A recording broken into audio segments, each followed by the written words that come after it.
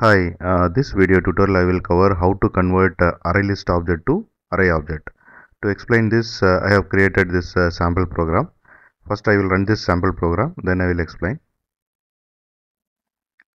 This is the output of this program. Inside the main method, what I am doing is I am creating ArrayList object.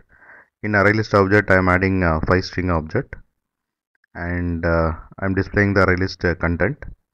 You can see the ArrayList content here.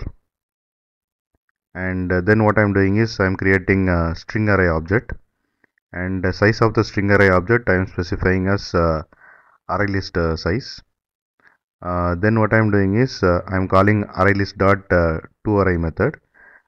In that I am specifying the string array object. Okay, so what this method will do is it will copy the contents from the ArrayList to string array object.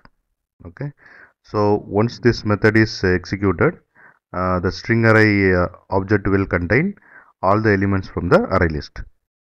Then what I am doing is I am iterating the string array and displaying the content of the string array. Here you can see the output.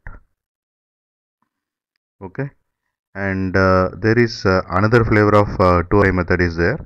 I will explain next. I will run this sample program, then I will explain.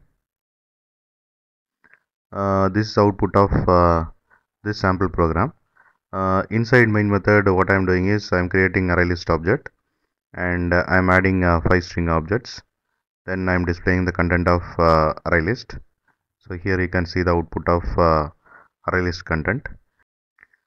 Then what I am doing is I am calling ArrayList dot toArray method, and this method will return the object array.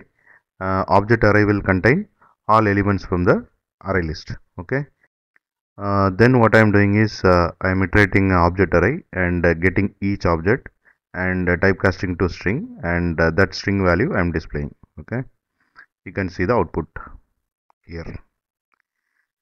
And this is about how to convert ArrayList object to array object. Okay, and thanks for watching. Bye.